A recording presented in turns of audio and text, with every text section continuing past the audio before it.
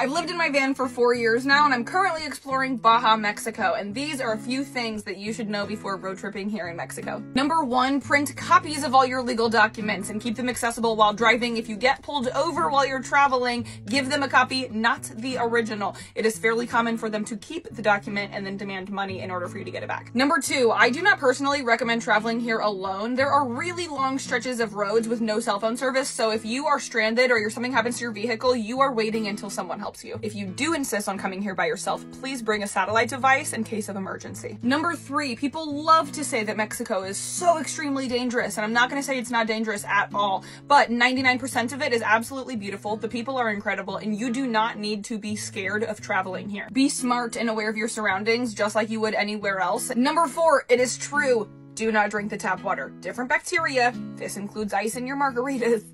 You may potentially shit your pants.